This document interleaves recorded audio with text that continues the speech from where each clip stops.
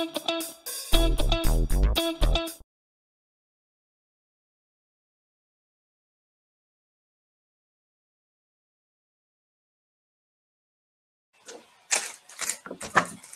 so we are 15 minutes past the hour and ready to start our first session here on the Groovy track.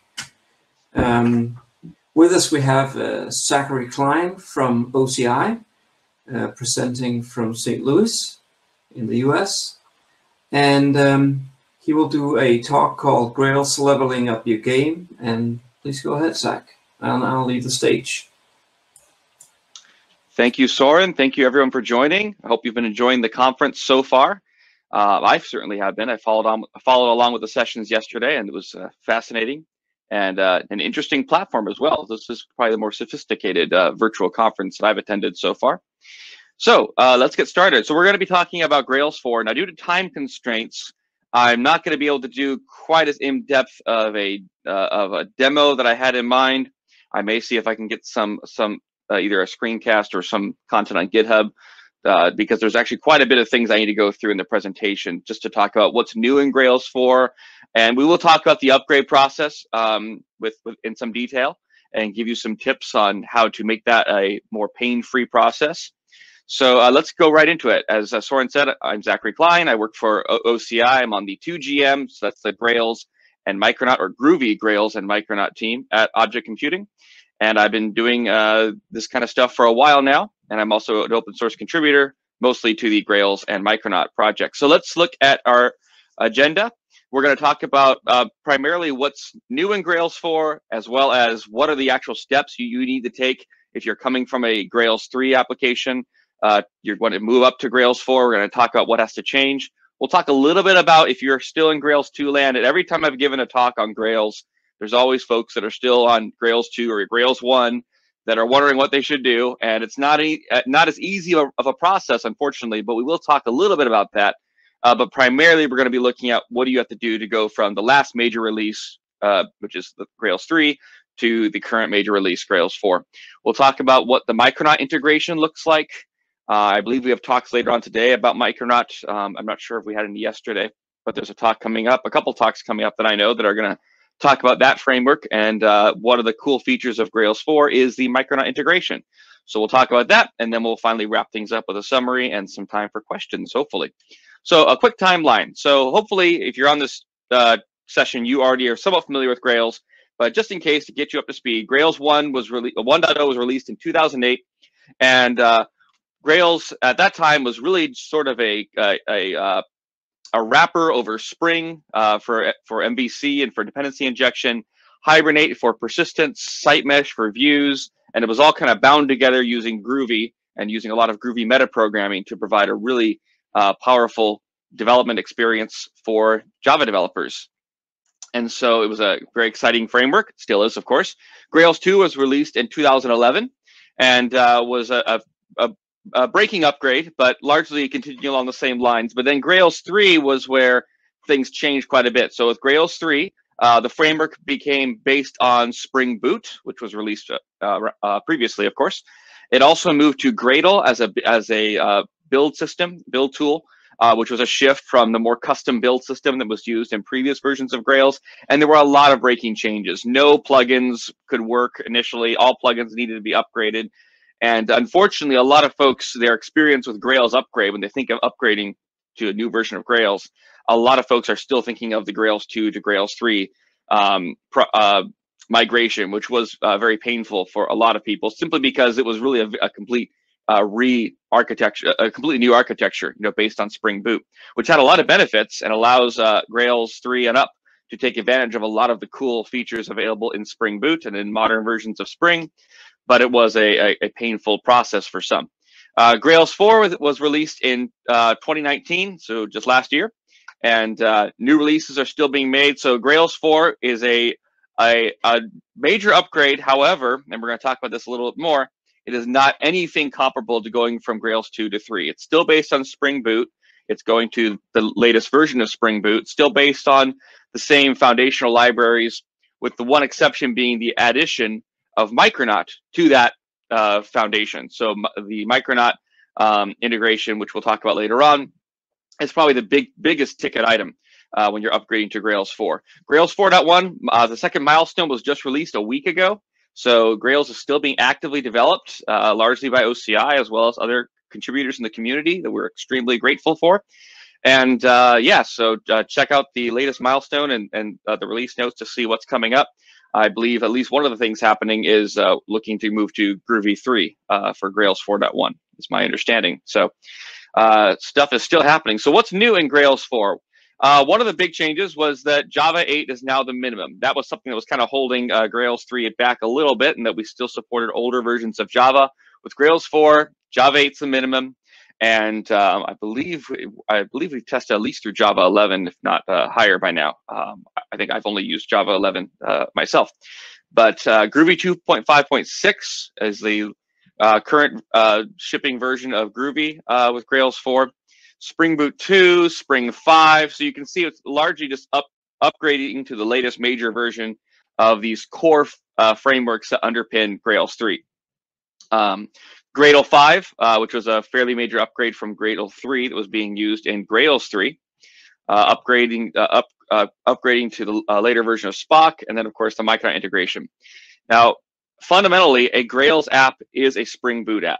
If you're using Grails, and you're migrating from essentially you're migrating from Spring Boot 1 to Spring Boot 2, you can take advantage of a lot of the content available on how do you do that upgrade when it comes to upgrading your Grails project to Grails 4, because a lot of things are essentially the same steps are needed when it comes to migration.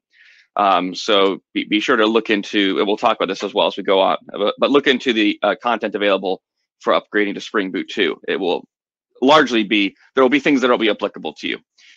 So as I already said, the Grails upgrade from 3 to 4 should not be considered equivalent in the level of effort and in the complexity of the upgrade from Grails 2 to Grails 3.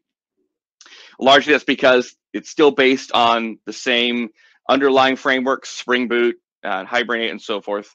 And it's still based on Gradle, right? So whenever I've done it, whenever I do a upgrade from Grails 2 to 3, or now even to 4, probably one of the hardest changes is going from this completely new project structure, right? So you have to replace your build config.groovy with a Gradle file. We'll talk a little bit about that right now, actually. So because I know there are probably some folks listening that are using an even older version of Grails than Grails 3, just some words of advice. It's not an easy migration. At the same time, it's not impossible. And one good way to think of it is that you really are migrating to a new framework. Even though there's going to be a lot of things that will stay the same. A lot of your domain classes will largely stay the same. A lot of your controllers will largely stay the same, but there are some things to be aware of.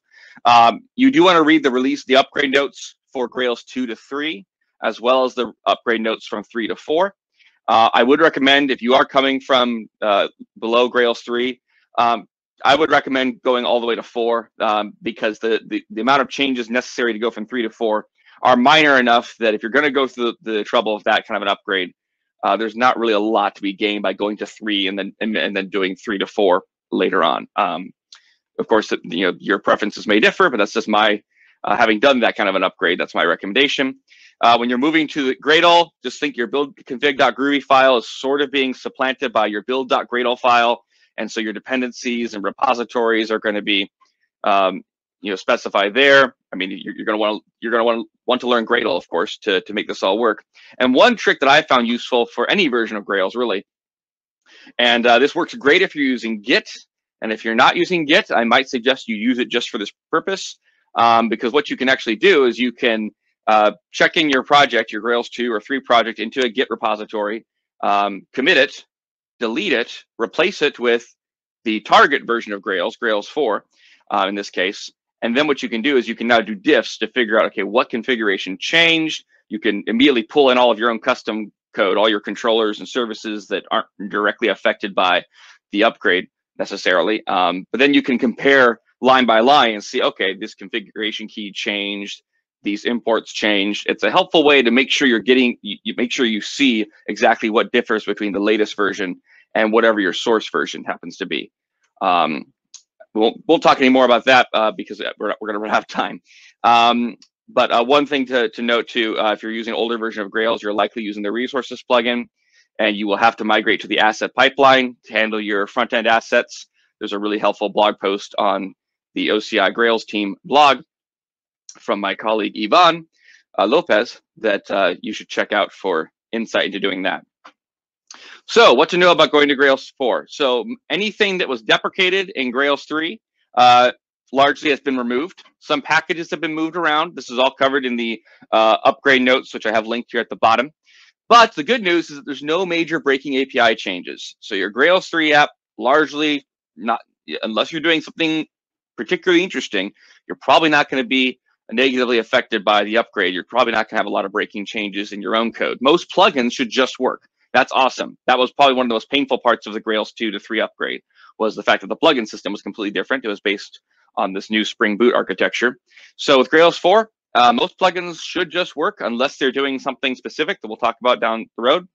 And there are some breaking changes as well in the underlying frameworks, Spring, Hibernate, Groovy. We'll look at those in a little bit. Again, unless you're doing something particularly interesting with those frameworks, however, you probably won't have to change a lot of your code to make this upgrade work.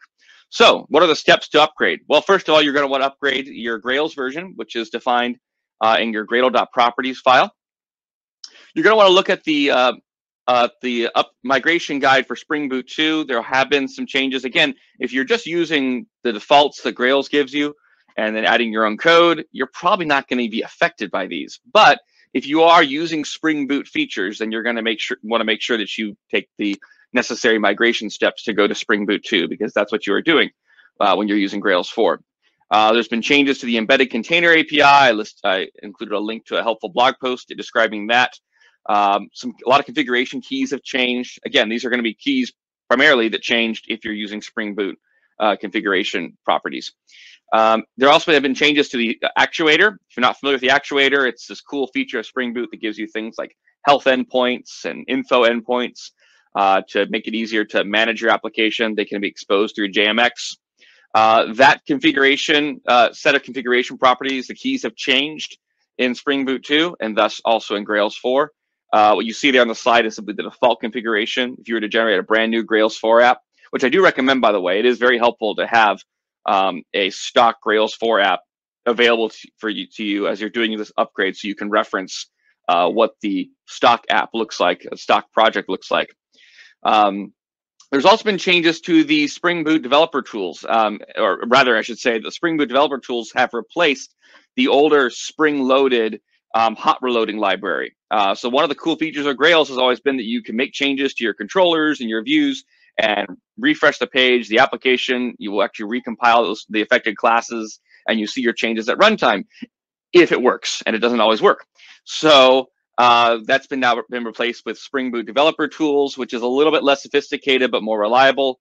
Developer tools will actually restart your application when changes are detected.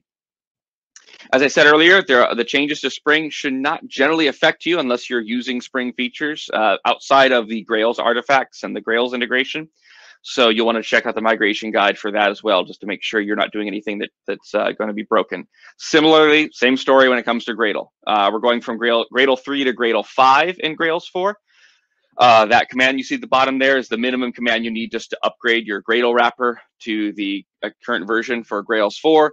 And you want to check the release notes there. If you have a lot of custom build tasks, there have been some changes. Things like the left shift operator is no longer supported when you're creating a task, a Gradle task. Java 8 minimum requirement, of course. So again, these are things that are not likely to affect you unless you're doing something interesting with these tools. And hopefully, if you are, you already will be aware of that and be able to appreciate the migration notes. You will need to change in a default Grails 3 application. There's this add resources property, which no longer exists. And you can see the equivalent in Grails 4 there on the right-hand side of the screen. Similarly, the boot repackage task has been replaced with either boot jar if you are creating a runnable jar file with Grails 4, or boot war if you are creating a war file for deployment to a servlet container. So very minor changes. Again, it's little configuration keys or properties that have changed. A couple more interesting things come up when we talk about Gorm. all operations now require a transaction. That means if you're doing things like book.get from a domain class in a controller, that's not going to work unless you wrap that in a transaction, either using the @transactional annotation or the @read-only annotation. There have also been some packages that have been removed that were deprecated, and there's been some restructuring, so some imports may have changed. Those things should be fairly straightforward to fix, however.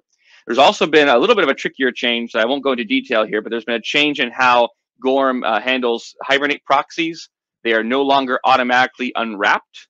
And what that means, I'm going to skip to this example here, is that if you are using the Java instance of comparator to assert, in this case, or check if an associated property, right? So if I want to see if my person.pet is an instance of dog, which it should be in this case, that only works if Gorm goes out and actually unwraps the proxy that's being created for that association. What that means is that in Grails 4, which no longer does that, or rather I should say Gorm 7 no longer does that extra bit of unwrapping, if you just use the instance of Java comparator keyword, it's no longer going to work. It's not going to. It's going to be checking against an instance of this Hibernate proxy, and it's not going to be the class you expect. The workaround is to use any of the green checkbox examples you see down there. Gorm actually provides its own instance of method, which is probably the best way to go, because that's actually going to allow Gorm to tell you if the associated property is actually of the instance of the class that you're looking for. So this is a little gotcha that most folks won't be affected by, but it's something worth noting. The Grails validation module has been replaced by Grails data store Gorm validation. That's going to result in a bunch of package changes to any of the various Grails validation constraints. I thought I had an example of that in here, but I don't. But the whole list is available in the release notes that were linked earlier in the presentation. So already mentioned, transactions are now required for all operations. This is mostly going to affect controllers, because if you do domain access in your controller and you're not inside previously, if you're doing a read operation, you didn't need a transaction. As of Hibernate 5.2, you do need a transaction. And so if you are doing domain access outside of a transactional controller, you need to either annotate the method with @transactional or @read-only as appropriate in order for that to work. Okay, so still talking about upgrade steps here. Obviously, we have to upgrade our Gorm version. Notice there was a slight change in how we reference that. Instead of Gorm version camel case, it's now Gorm.version. We also have to upgrade our dependencies for Hibernate. And that is largely it when it comes to the Gorm migration. There's not a lot that has to change. A couple other things, and this is going to start segueing us into the Micronaut portion of this talk, which we'll try to go through really quickly. And that is the REST client builder is no longer being supported or developed. So that was a very common way of doing REST interactions in Grails apps. That's no longer being is no longer recommended. It's been replaced by the Micronaut HTTP client. And so we can see an equivalent example here of, in this example here, we got a URI and we're making a put request using basic auth. And this is the equivalent using Micronaut. So I'm not going to focus on this too much because you can obviously read the documentation, but also I want to get on to a more interesting way of doing HTTP client stuff using the Micronaut integration. Asset pipeline, bump in the version. Version 3 of the asset pipeline dramatically improves performance and support for newer versions of JavaScript, but otherwise doesn't require a major migration. So that's great, just a dependency update.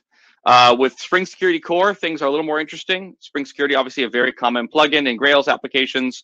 You have to upgrade the update to the current version for Core, but some other things have changed as well. So for example, it's no longer by default, you're no longer able to do dependency injection within domain classes. Domain classes, as of Grails 3.2, I believe, are no longer automatically auto-wired. And so that means that code like you see here, which used to be generated by Spring Security when you use the quick start command, it no longer is generated. And so this code here normally would handle the password encoding. However, now what's done instead is a Gorm listener is generated by the Spring Security plugin, and that is where we take care of the password encoding. This is a great example, by the way, of writing GORM listeners, which are the recommended way of handling sort of asynchronous persistence operations in recent versions of GORM. And then this just shows how you register that listener. Again, this is code that's provided for you when you create your project with the S2 Quick Start Guide. Some other notes about when you're moving to the newer version of Spring Security, you have to update your stored passwords with this little key that indicates the way that they were encoded. So that's also detailed in the links there down at the bottom. Gonna kind of brush through here. Updates to Groovy. Plugins, like I said, should generally work just fine unless you're using a specific API, such as the Grails domain class API, which has been replaced with the persistent entity API. And I'm basically out of time, but I still have to run through my Micronaut integration. Soren, what should I do? I'm going to press on real quick here and try to get this wrapped up in a couple of minutes. So I apologize for that. You have until, let me see, 50 to the hour. Oh, okay, good. All right, I was trying too hard. Next session is 55. Okay, all right, good. So I still have about 10 minutes? Or 5 minutes? Yes, 10 minutes. 10 minutes, okay. All right, so I have my mental clock on wrong, and I thought that I was out of time. So with that in mind, let me just quickly, I don't want us to short sell folks here. Actually, Groovy changes, nothing that should really affect most Grails 3 applications. The biggest one will probably be the fact that the date extensions in Groovy, that's the ability to use the math operators on dates, right? So new date plus 1. Things like that they now require the Groovy date util dependency. That's something that might catch you off guard, so just be aware of that. There's no more Groovy all jar, which is actually a good thing because it allows you to just bring in the parts of Groovy that you're actually using, and the date util is one of those parts that you might want to be aware of. As I said previously, the plugin system has not really changed. So the only way that a plugin is going to be broken is going to be if it's using an API that's been changed in one of the underlying frameworks, like Spring, or in a few cases, and these are all covered in the upgrade notes, so I highly recommend you check those out. The Grails domain class API was a way that you could sort of introspect domain classes and get information about their properties and so forth. You can still do all of that, but the Grails domain class API, which was deprecated, is now being replaced with the persistent entity API, and there's information in the documentation on how to do the equivalent tasks using the newer API. Okay, let's talk about the Micronaut integration. So I'm glad we have a few minutes yet, because this will take us a few minutes to go through.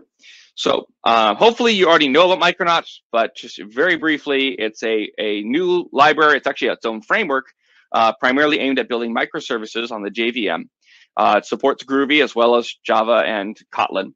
And it's really focused on compile time, processing, low memory footprint, high performance, eliminating reflection, eliminating runtime proxies, which we talked about when it came to Hibernate, right? So Micronaut tries to get away from that approach of adding framework functionality. It tries to do everything that it can at compilation time. And so Micronaut has now been added to that foundational stack. And what it allows us to do is it allows us to actually improve the performance and reduce the memory usage of a Grails application, which is great. But it also allows us to take advantage of features that exist in the Micronaut space within our Grails application. And when as a general rule, since Micronaut itself is a framework, it has its own HTTP layer based on Netty. Obviously, you're not going to want to use that in a Grails application, right? Grails is still based on the servlet. It's got its own MVC, it's got its own controller layer. So you're not going to want to use those parts of Micronaut in a Grails application.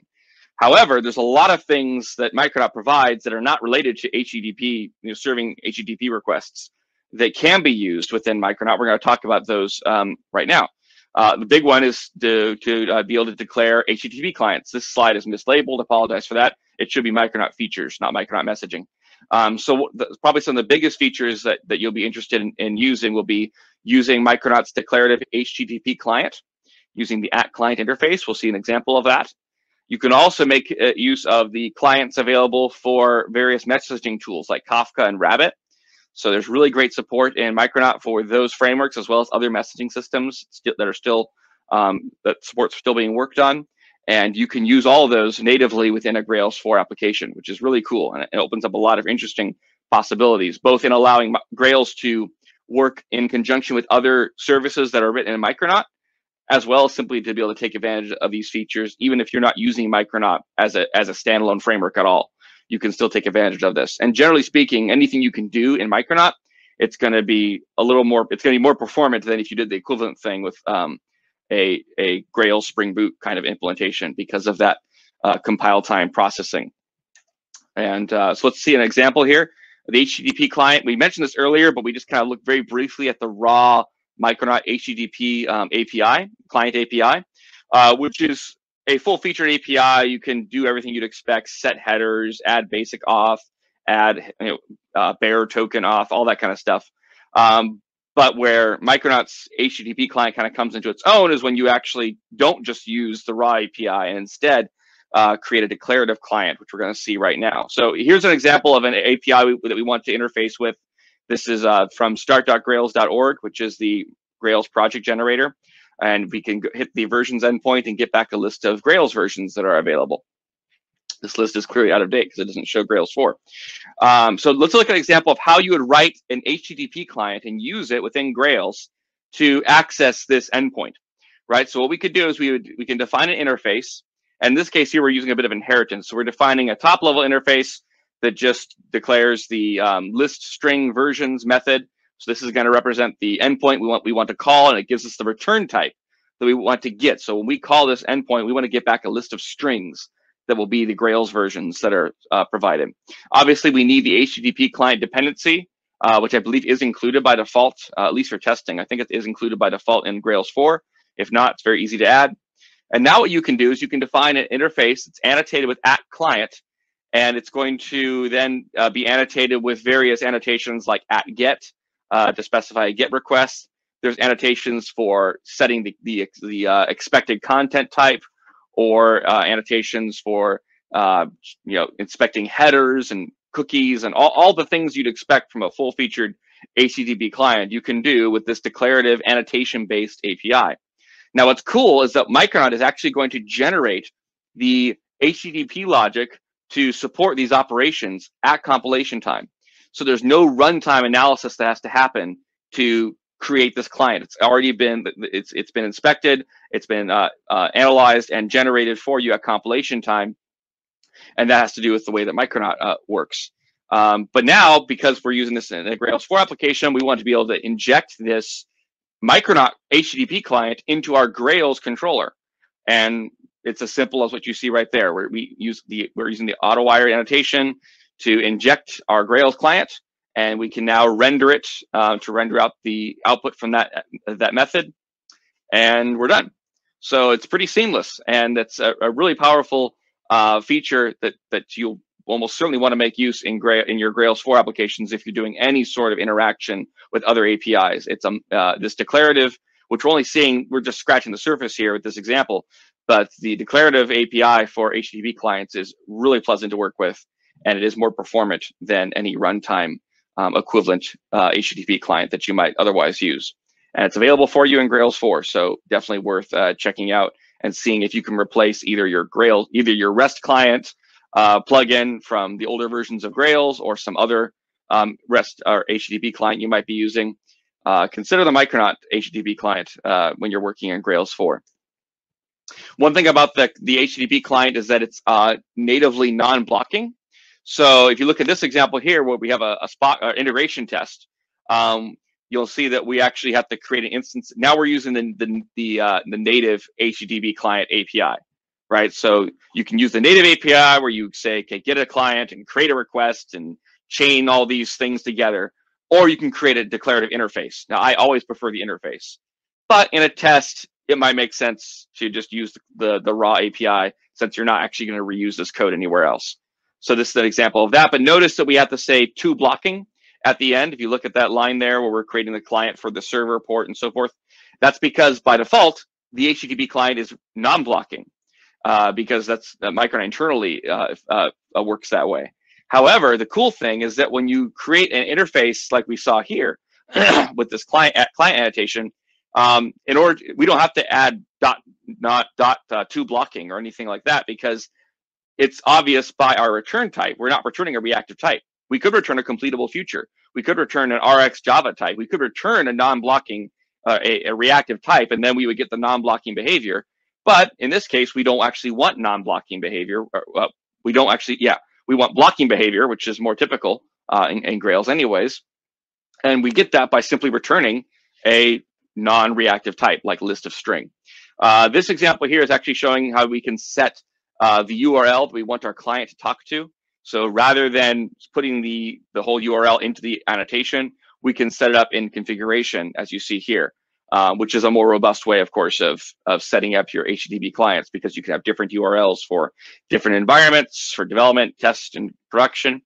So the HTTP clients from Micronaut is extremely powerful and definitely worth using in your Grails 4 app. Okay, so Micronaut versus Grails. I'm not going to get into a big discussion on this.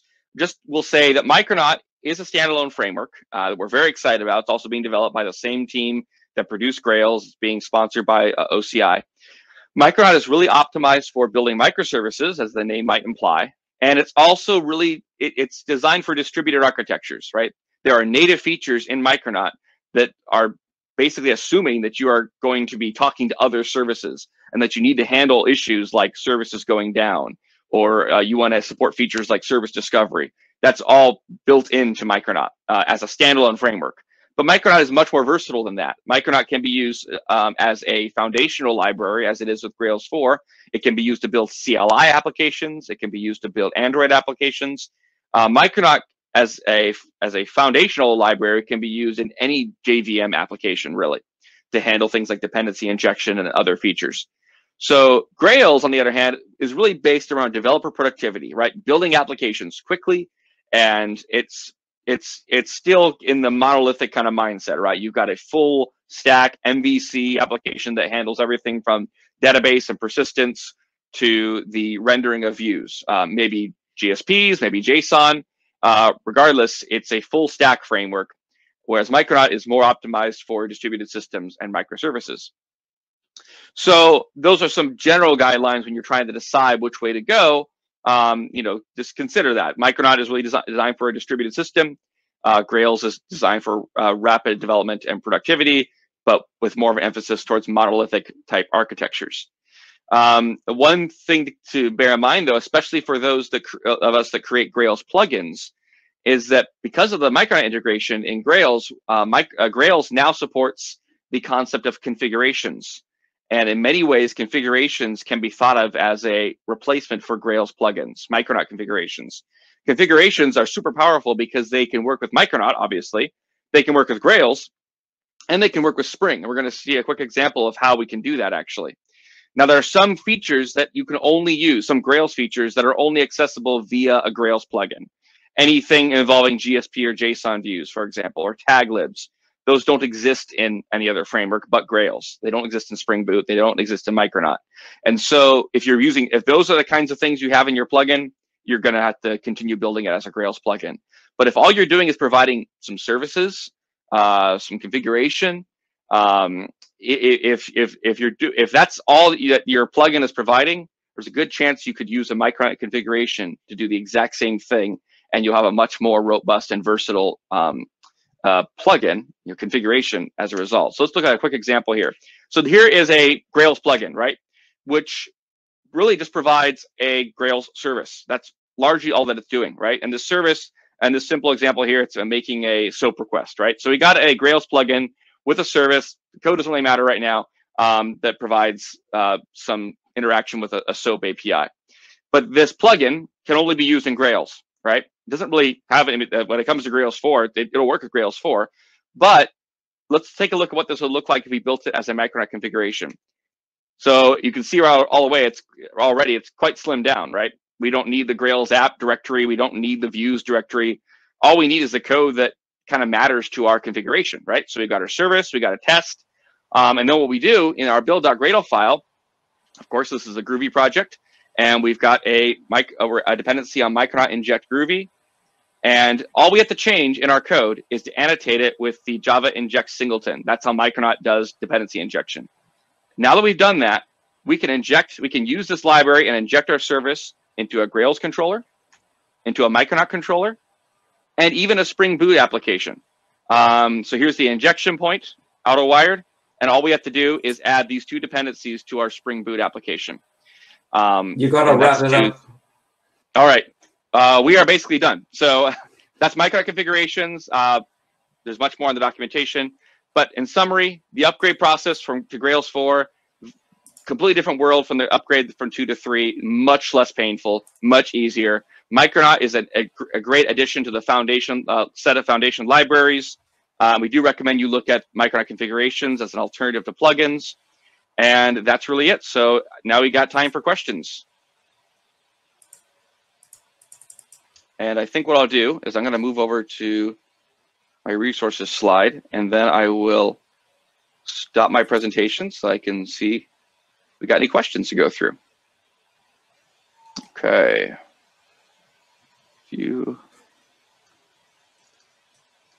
All right.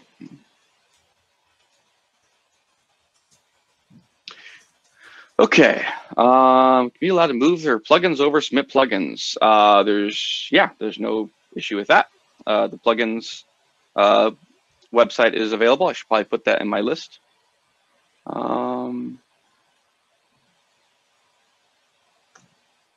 Is there a place for Micronaut? Okay, so Tucker's asking if there's a place for Micronaut configurations similar to what we have for Grails plugins. That's a good question. I don't think we have one when it comes to community supported ones. That's probably a good thing to talk about. At the moment, there's not really any infrastructure for doing that. There are kind of core configurations that are listed on the Micronaut website, on the documentation website. So you just go, but that will be on the Micronaut documentation site rather for configurations.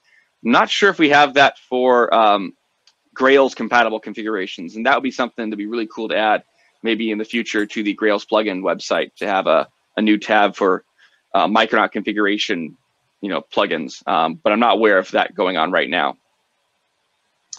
Let's see, how far out is 4.1 expected for a GA release? I don't have an answer for you on that right now, Tucker, unfortunately. It's being actively worked on, I can tell you that much, but not quite sure what they're targeting for a GA.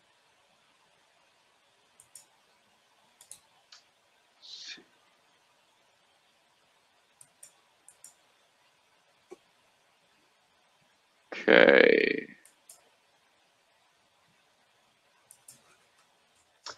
And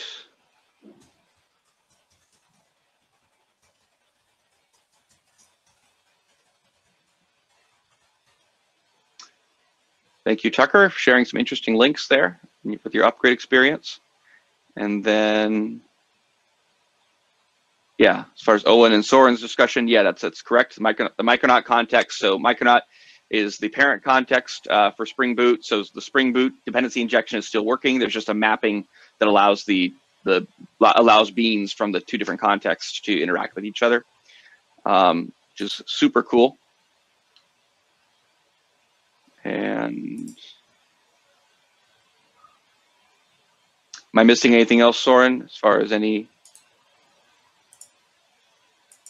Why do we need Micronaut? Well, that's not this talk.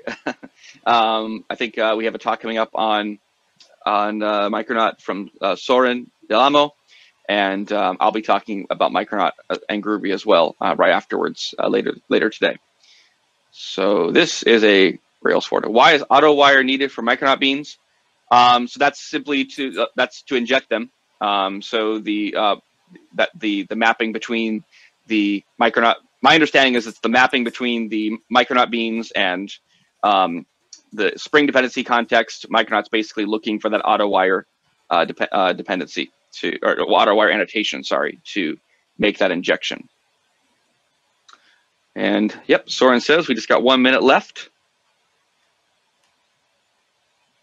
So thank you all for joining. I'm going to put up my contact information real quick. If you got any questions, feel free to hit me up by either email or Twitter. My GitHub link is there as well. And check out, of course, our website, objectcomputing.com. And thank you all for attending. Thank you for your attention. This has been fun. Thank you for your time. That was very nice. All right. Thank you, Soren. I'll see you guys all later. See you around.